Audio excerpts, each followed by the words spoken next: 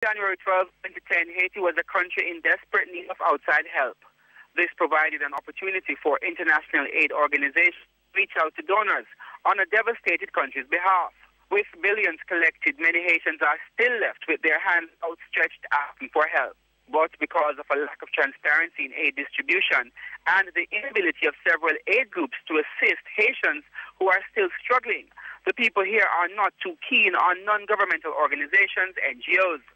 Mark Schuller is a professor at a U.S. university who has been living in Haiti and studying aid distribution for over a decade. He says the Haitians feel cheated.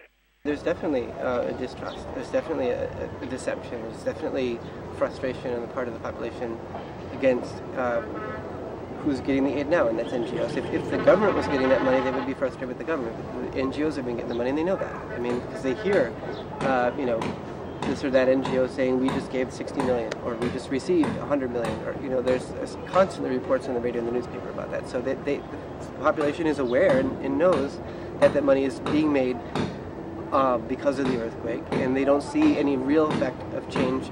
He points out that it is challenging for new NGOs which were not in Haiti before the earthquake to get their feet on the ground, and that could explain some of the exorbitant administrative costs being reported. But he concedes that some NGOs wasted money donated to help the Haitian people.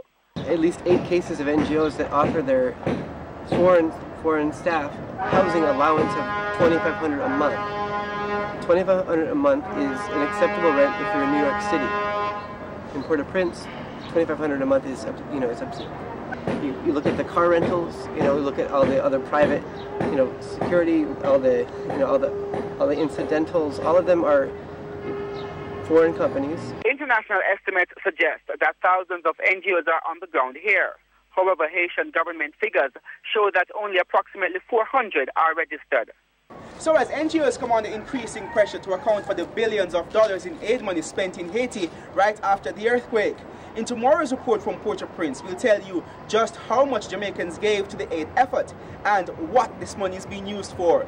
Reporting from Port-au-Prince, Haiti for CVM News, I'm Kaneal Gayle.